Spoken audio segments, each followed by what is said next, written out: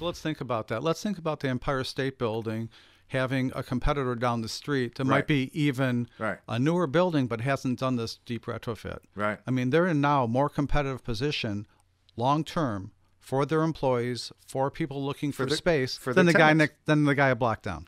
Absolutely right. And these guys, like you said, these are guys in business. They're not looking just for altruistic. I mean, it's great that it happens to be altruistic at the same time. Right. But it's not just about doing the right thing for the sake of the right thing. It's about making money doing the right thing. Exactly. Where is it best to put our investment dollars?